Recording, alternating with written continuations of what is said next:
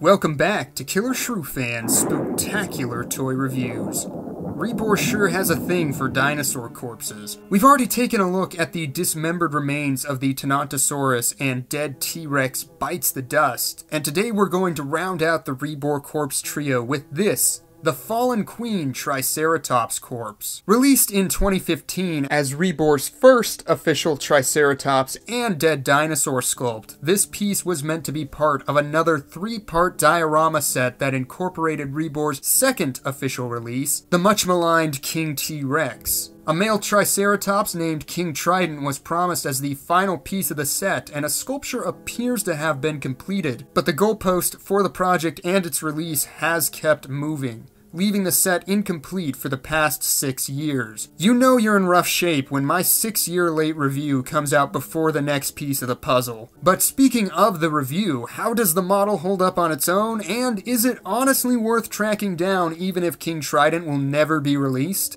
Well, let's find out. As always, we'll do a quick overview of the packaging. It's the standard REBOR presentation with the skeletal diagram of the dead Triceratops adorning the front of the box.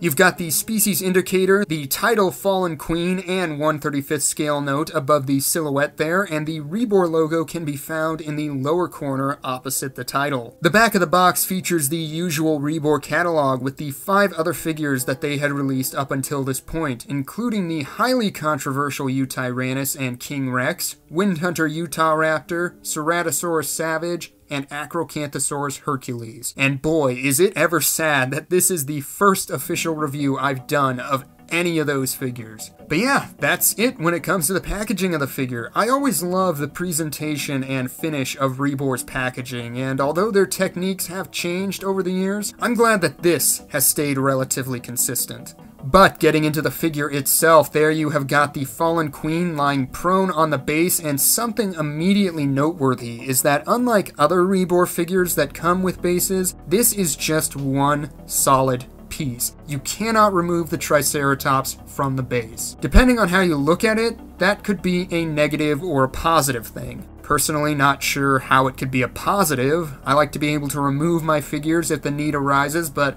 I guess you could say it's more stable as one piece for a diorama, but I'm getting ahead of myself. Getting into the sculpt itself, you can see that the Fallen Queen has that hand-sculpted feel of many of REBOR's earlier products. The face is adorned with a mixture of scales around the animal's flaring nostrils, wrinkles around the beak, and cross-hatch leathery skin texture on the lower jaw. The beak and horns have been nicely textured, and you can see that the horns themselves have that forward and slightly downward curving look to them, which seems in line with a mature Triceratops specimen. I'm not sure if this is just the Mandela effect, but I swear I've seen a version of this sculpt with a half-broken horn. Does anyone know if that variant actually exists? Or did someone just break theirs and that's what I'm thinking of?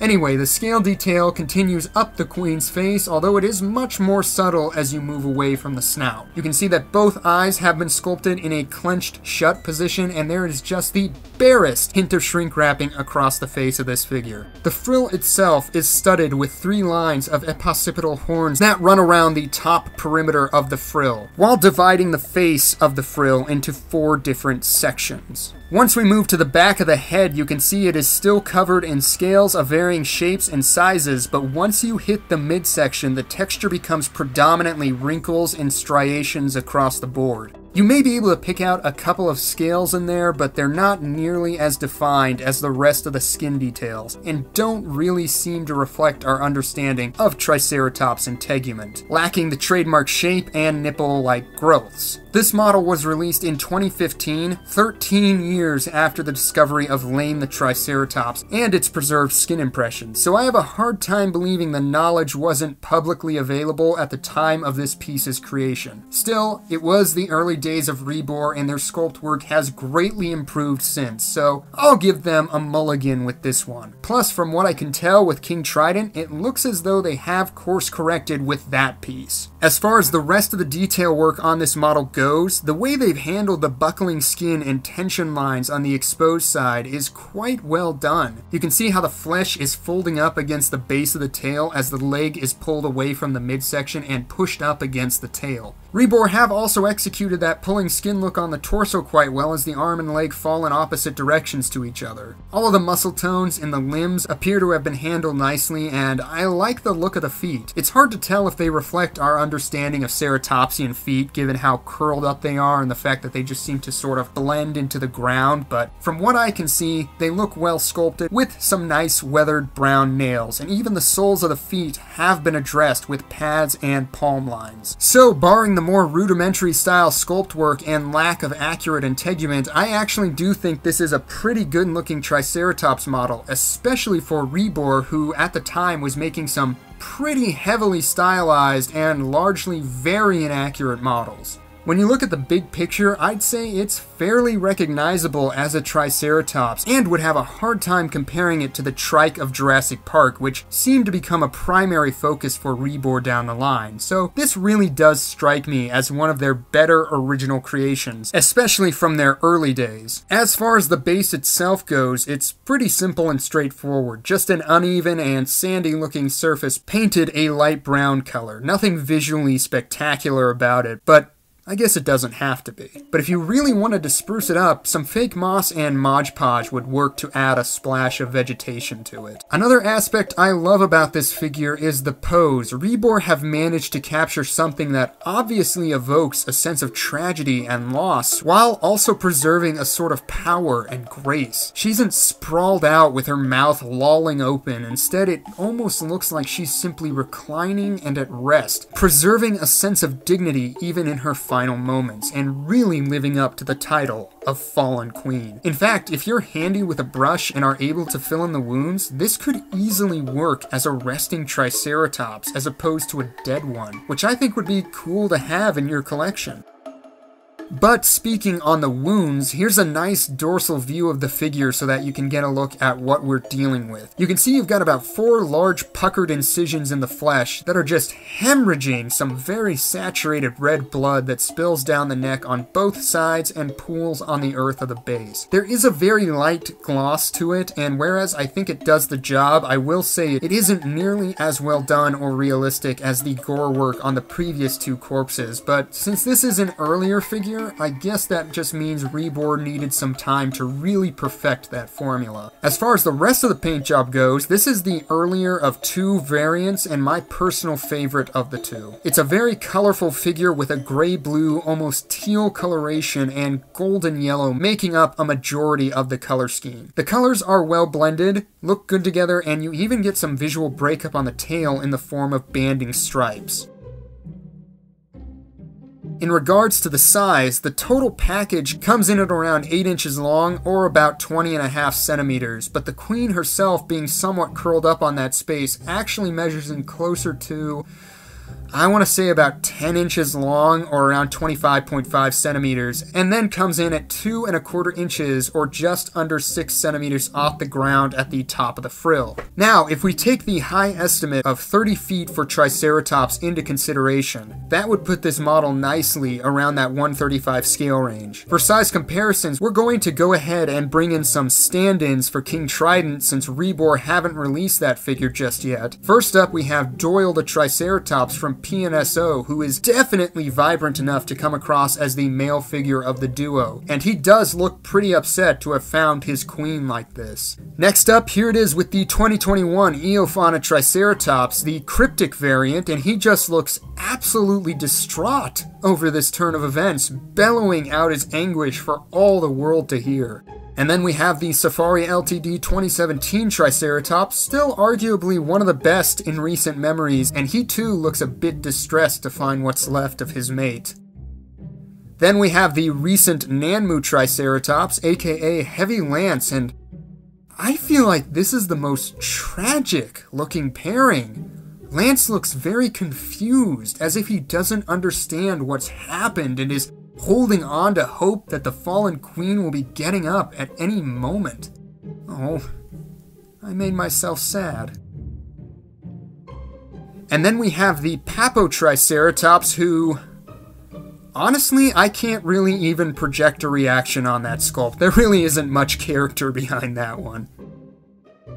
And... oh god, I might actually cry. Here's the Fallen Queen with the REBOR Scout Series Infant Triceratops Hazelnut, and oh my gosh, this is just breaking my heart. She kind of looks like Lance in that she can't process what's happening, why her mother isn't waking up, or what, if anything, she is meant to do. It's just like the Lion King, only with dinosaurs. Mom, you gotta get up. We gotta go home. Okay, I actually think I need a minute here. Sorry, just a second. For the final Triceratops comparison, here it is with Nanmu's sick Triceratops, which, strangely enough, I actually got before I managed to track down the Fallen Queen here. As you can see, Nanmu's take absolutely dwarfs REBOR's offering in terms of mass, and this just proves my point that REBOR's counterpart looks nothing like a JP Trike, which is refreshing. Still recommend that sick Triceratops from Nanmu as a must-have for any JP fan, but I'm getting ahead of myself once again. Wink wink.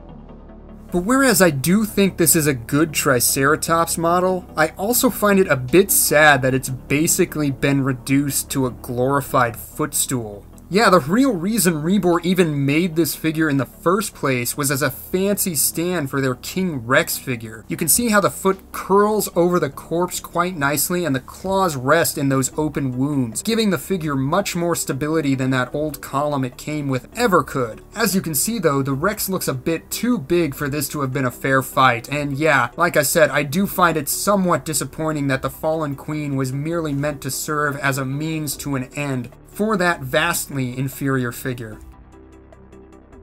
Like the Deinonychus pack, Acrocanthosaurus and Tenontosaurus carcass, the idea was to be able to mix and match the various sets in order to tell your own unique story with your display. You could focus just on the baby and deceased mother, or you could add in the Rex and have it considering the calf who is unwilling to leave its mother as a little appetizer before the main course. And if we ever get King Trident, you could bring him in to avenge his dead mate and rescue his baby from the terrifying T-Rex. Of course, this is edging into anthropomorphizing territory, but I feel like in order to tell any good story with a dinosaur, a little of that, just a little of that, is often essential. For now, I've used Heavy Lance as a stand-in for Trident. The JP style and accuracies of the King Rex allows that figure to go nicely with Nanmu's offering, and until REBOR get their priorities in check, this is probably your best bet for creating a compatible and complete look for this diorama. If they ever do release a proper trike, then I guess I wouldn't feel as upset about having the Queen just take one for the scene, you know? Anyway, it's a shame that REBOR have largely walked away from this business plan. I'm sure there's a risk involved. Certain aspects of the diorama set probably sold better than others, but it still felt like a unique collecting experience that allowed your collection to tell a story. Obviously, you can still do that with most pieces, but it seems as though models that are made specifically for each other have largely fallen out of practice. There were other companies that had this sort of storytelling aspect to them, but most of them were expensive statues that were unachievable for the common folk. So it really is a shame that REBOR, an affordable company, has largely walked away from doing it, even though the opportunity is still there. Why not create a juvenile Diplodocus carcass to go with your upcoming Saurophaganax? Or an accurate Velociraptor duo to release alongside your announced Protoceratops corpse? The opportunities are there and waiting. I just wish REBOR would act on them. Of course, that isn't to say the only thing this trike is good for is the REBOR diorama aspect. Like I showed with the other comparisons, it could work with a number of different, more accurate trike figures, and if you're wanting to make your own diorama, PNSO's Wilson makes for a great and much more accurate stand-in for the King Rex. And I imagine REBOR's upcoming Kiss/Tusk is gonna look absolutely amazing when posed next to this dead trike. Alternatively, you could bring in Bites the Dust and any of the other trikes I showed to tell a story of revenge where the mate rescued the infant and saved the day.